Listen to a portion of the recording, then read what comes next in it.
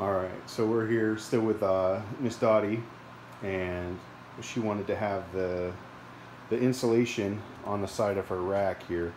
So what I did is put insulation over the two top and the two bottom, leaving the middle three open, and that allows ice to form the entire length of the drum instead of driving all of the moisture to the front and forming a big ice ring at the front. So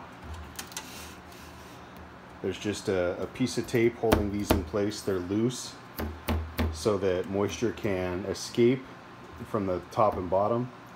And then here, if she needs to clean, she can just remove this piece of tape, flip this up and access it, or flip that down and access it. And it's the same on both sides.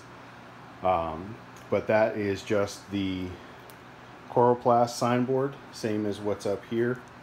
And that just protects the top and bottom from the deep cold of the drum, slowing down the warming process there.